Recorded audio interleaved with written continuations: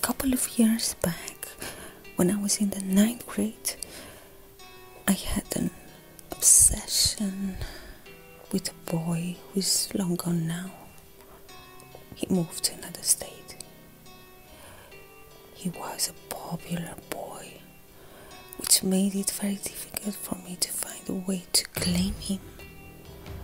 But that wasn't gonna stop me. I went everywhere he went at school. I followed him between classes to make sure he got to them safely without talking to any other girls. Of course he did know, because he was well known. And there was one girl in particular that would always ogle at him as she talked, and it filled my body with pure rage. She was gorgeous too. Whenever she would talk to him, I stood nearby and brutal thoughts of what I would do to her filled my head.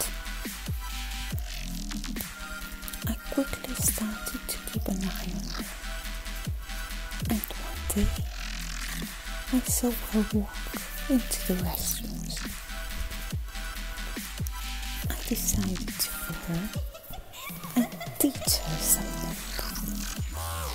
Me being a petite person and her being tall, I was nervous to do anything, but all I felt in that moment was pure rage. She was doing her makeup in front of the mirror, and then I reached up and grabbed a fistful of her hair. She was in a moment of fear and shock, so she didn't really fight me off that well. I dragged her into a stall and pushed her head into the toilet.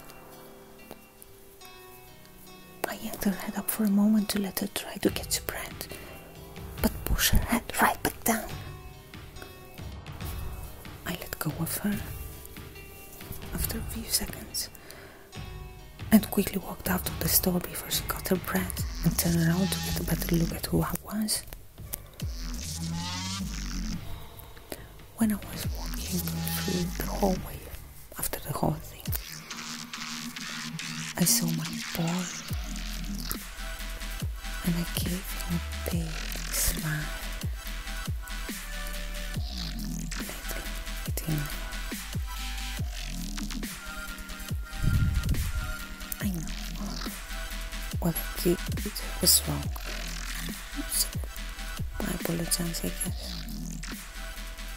But in that moment, all I felt was anger, and I couldn't really hold myself back. But yeah,